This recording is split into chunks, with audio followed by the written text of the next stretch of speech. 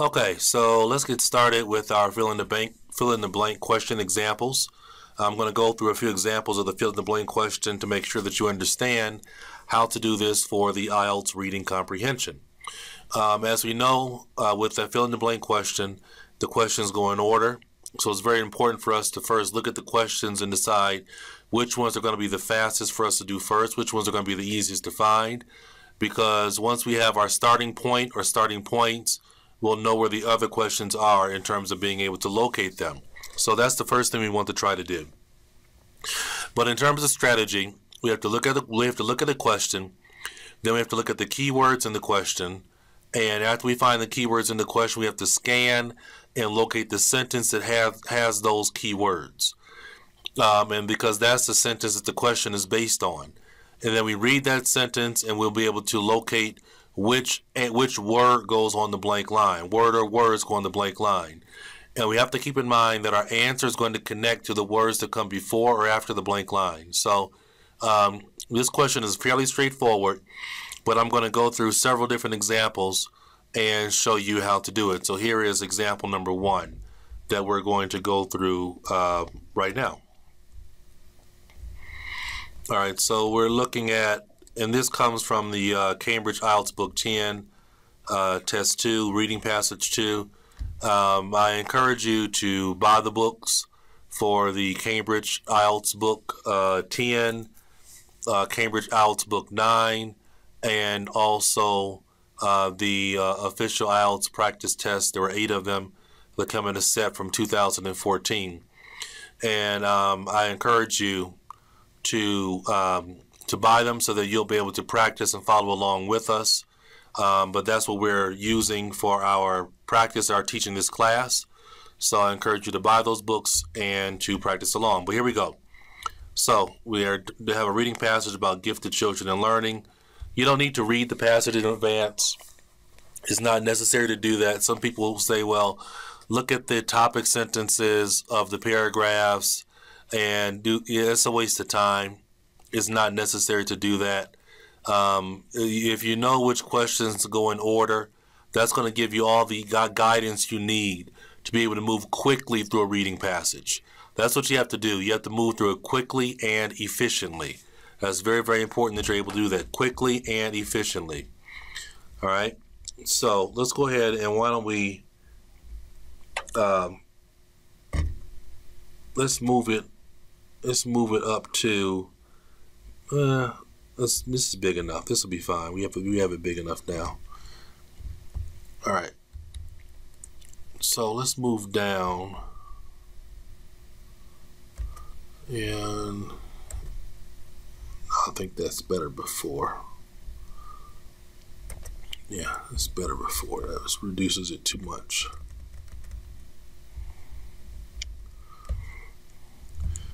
All right, let's go down to our first set of questions. All right, and here we go. We have question 23, 24, 25, and 26. So when we look at these questions, let's look at which ones are going to be the easiest to do first. All right, so I would definitely say the number 23. We look at number 23. It says, what one study found a strong connection between children's IQ and the availability of blank and blank at home. The keywords in number 23 that are going to help us a lot are children's IQ and also study. Children's IQ and study, and also the word home. Those are our keywords from the question. And we were talking about, of course, nouns and verbs, which are keywords. And then for the rest of them, is pretty much almost the same. Number 25 also might be easy to find because number 25 has the word metacognition. And that word is going to be very easy to locate also, the word metacognition. So the easiest ones to probably find here are number 23 and number 25. If we know where those two are, then we'll be able to then locate number 24 and 26 a little bit easier. But these questions go in order. So let's first try to find number 23 first and look for a sentence that has the keywords of children's IQ and home and discussing a connection. So let's look for that first and see if we can find that first. want to make it big enough for you guys to be able to see well. Okay.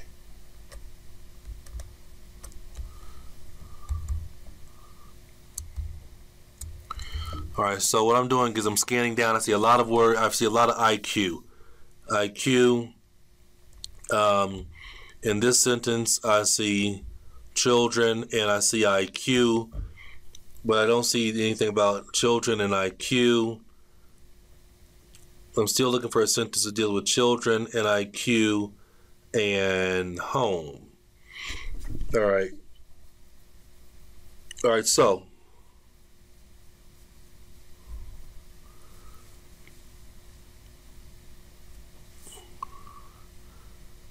I think we found our sentence right here.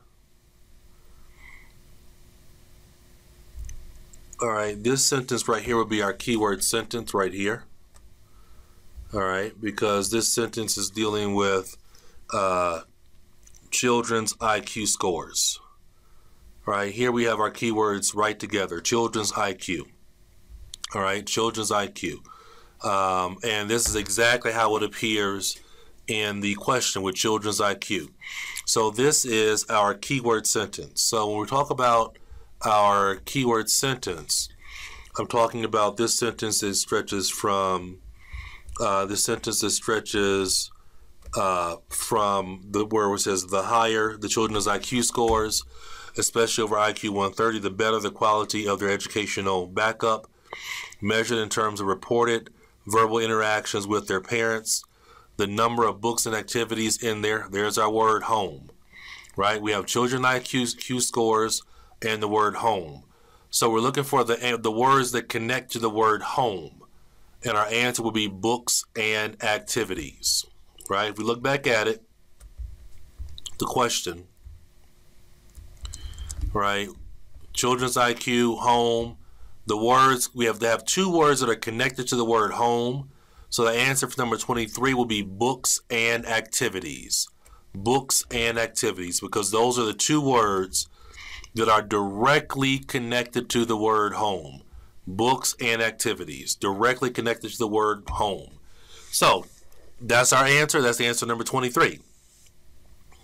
Okay, so now let's move on and see if we can find number 25.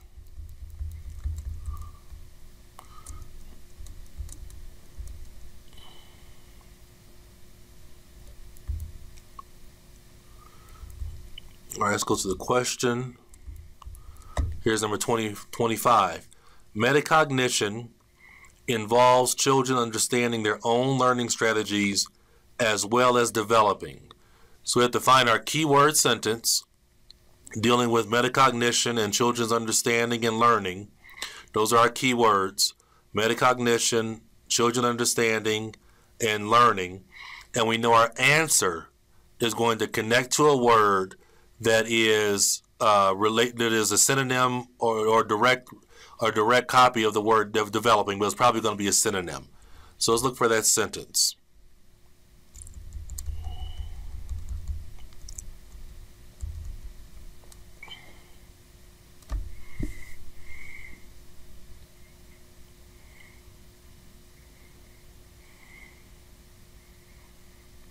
All right, so I'm scanning down after our previous sentence because it goes in order. So I know it's going to come after this sentence right here that talks about that. All right, so here's our sentence right here. Here's the word metacognition. Here's the word children. Here's the word learned. So this sentence right here, starting with the words emotional awareness, this is our sentence that we need to be looking at in terms of what is developed. So our sentence says, emotional awareness is also part of metacognition. So children should be helped to be aware of their feelings around the area to be learned. Feelings of curiosity or confidence, for example. Emotional awareness is also a part of metacognition. All right, so when we look at our question for number 25,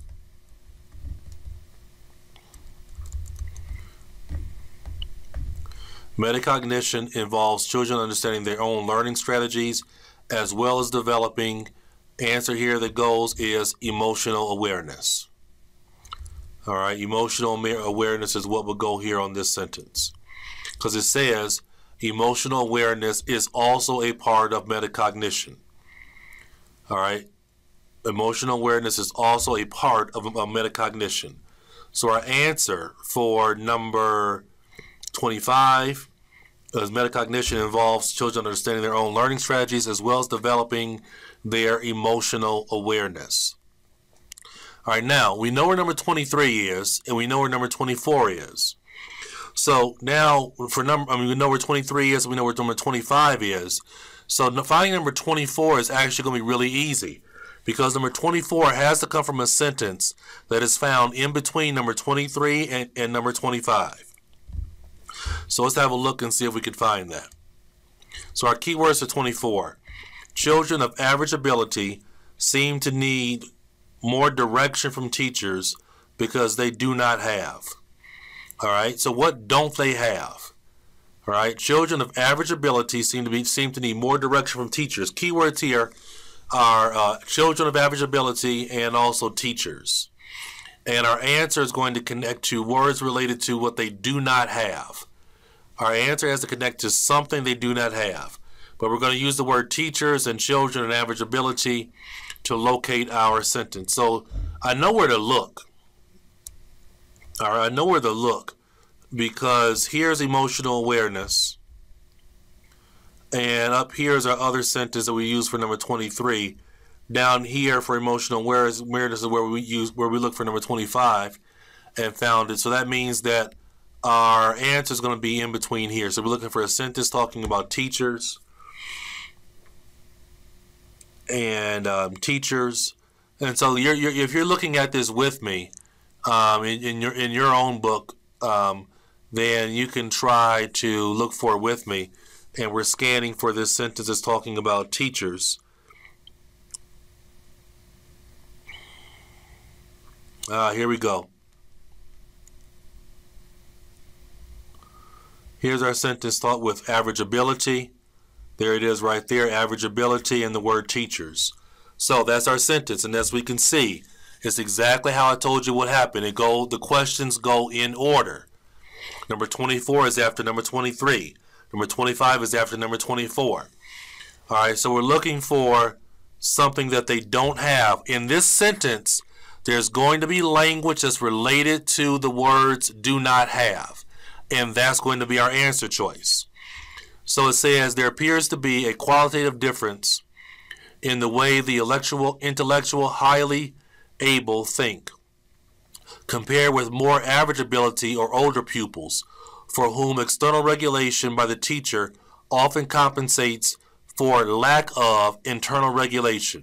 So our answer is internal regulation, because the words lack or this lack of is the same as do not have. Right, lack of is do not have. We know our answer has to connect to do not have, so that means that our answer is internal regulation. See how it works? Right? You find your sentence, and then you find the language. You find the language that is connected to the answer choice in that sentence in the passage. And you always know what the answer is, right? And that's how you're able to move through it very quickly without much effort. Let's look at our last question, question number 26. And if you're looking at it with me, like I said, you can scan with me, because scanning is really an exercise that you want to be able to work on. You have to work on your ability to scan. All right, you have to work on your ability to scan and locate sentences. That is probably the number one skill you have to be good at doing when it comes to reading comprehension, is scanning. All right, so number 26, it says teachers who rely on what is known as blank often produce sets of impressive grades in class tests. So keywords in number 26 that I'm looking for: teachers, impressive grades, and class test. Teachers, grades, class test. our answer is going to connect to known as. Our answer will connect to known as. So first we find our sentence, and then once we find our sentence, we look for the language that's connected to those words before the blank line, and that will always point us to the answer choice. All right, so let's take a look at that. Teachers, grades, class sets. I know it comes after number 25.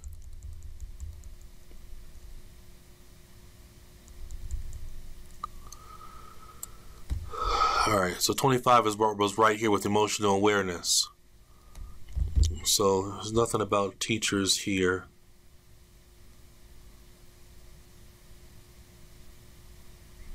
Keep going down. There's instructor, but there's nothing about grades or tests. Let's keep going down.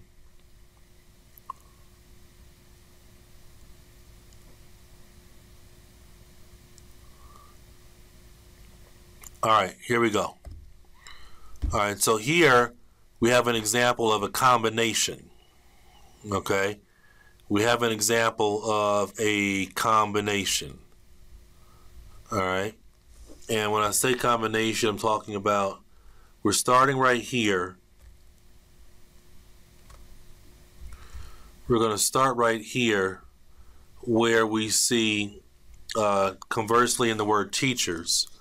I'm going to start there, but we have this sentence, but also we have this next sentence right here where it says extremely high examination results.